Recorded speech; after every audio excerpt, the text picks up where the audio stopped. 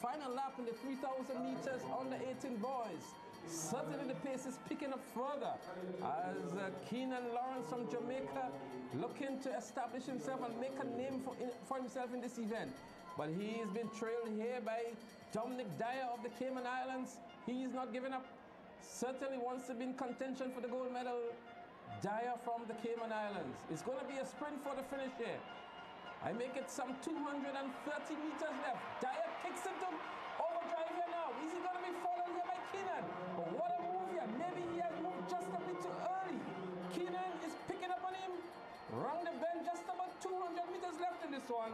And just as he took him over a while ago, Keenan Lawrence returning the favor and moves into first position.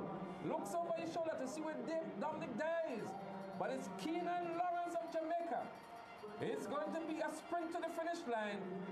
Keenan Lawrence is going to be pulling away from Dominic Dyer from the Cayman Islands. And Dyer maybe have just kicked a little bit too early. Keenan Lawrence is going to win it for Jamaica.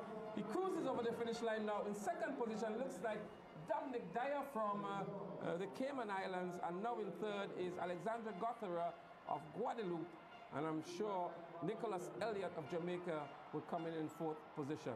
9:03:32. We'll wait to see whether that